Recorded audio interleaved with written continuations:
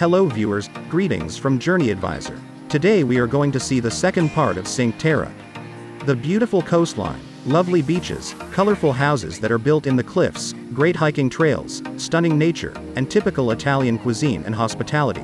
If you are yet to subscribe us, please don't forget to subscribe and be with us for new updates.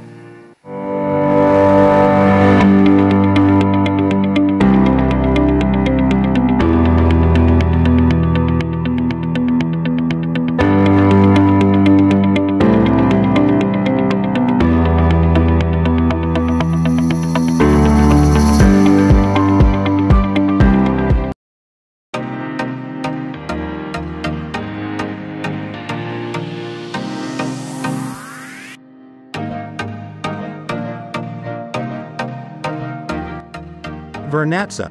The small fishing village Vernazza is probably the most characteristic of the Cinque Terre and is classified as one of the most beautiful villages in Italy.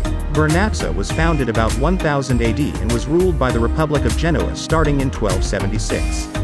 The medieval castle, Belfort, was built in the mid-1500s, primarily to protect the village from pirates. An ideal way to arrive to this breathtaking village is by sea. The tiny port is surrounded by subtle colorful pastels and the charming piazza is lined with good restaurants and bars. The village is surrounded by very steeply terraced olive groves which are said to produce among the finest olive oil in the country.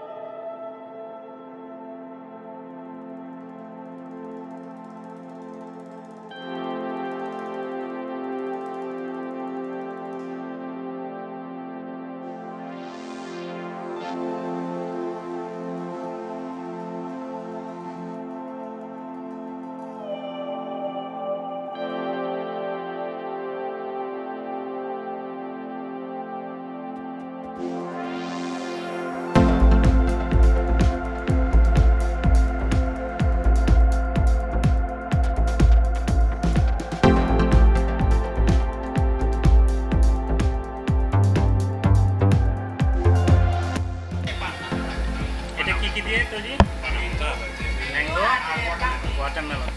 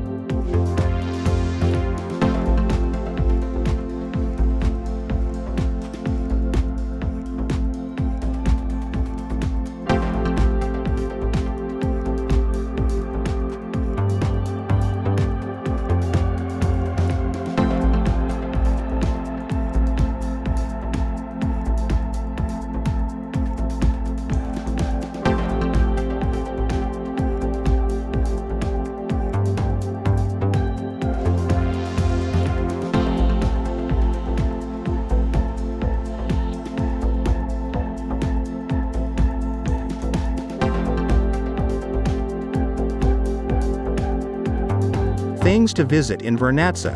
The Church of Santa Margherita di Antiochia, built on the rocks overlooking the sea. The Tower of the Doria Castle, built in the 15th century to protect the village from pirates, is located above the bay in the small port of Vernazza.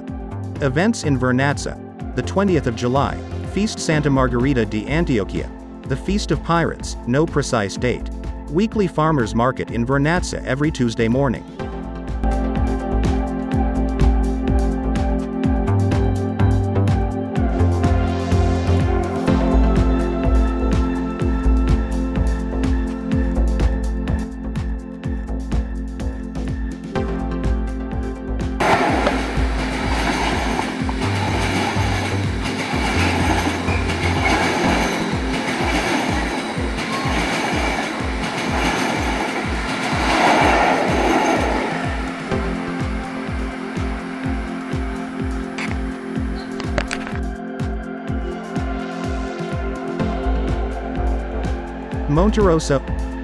Monterosso al Mare is the largest of the 5 coastal villages known as the Cinque Terre.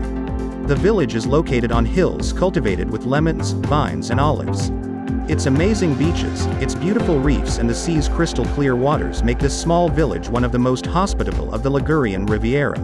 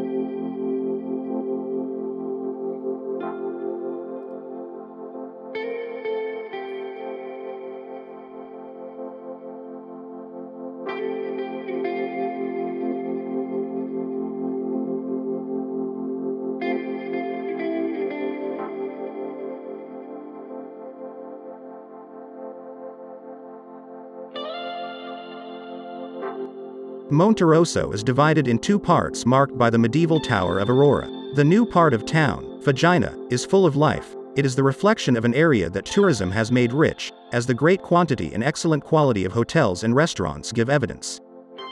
Fagina is dominated by the famous statue of the giant, built beside the terrace of a local villa.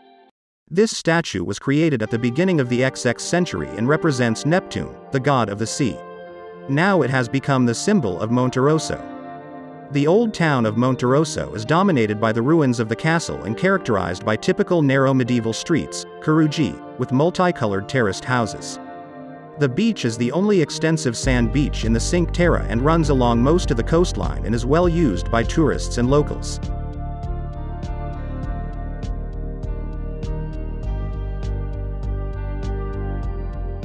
There are so many reasons to visit Cinque Terre. Whether you love culture, photography, history, or food, Cinque Terre is perfect. It was amazing to discover the little villages. I already knew I'd love Cinque Terre because of all photos I saw. But it was even better than I imagined. Riomaggiore, Monterola, Cornelia, Vernazza and Monterosso al Mare have so much to offer. I found there are many more reasons why you should visit Cinque Terre than I already knew. If you're wondering if you should travel to Cinque Terre, I can promise, you will love it.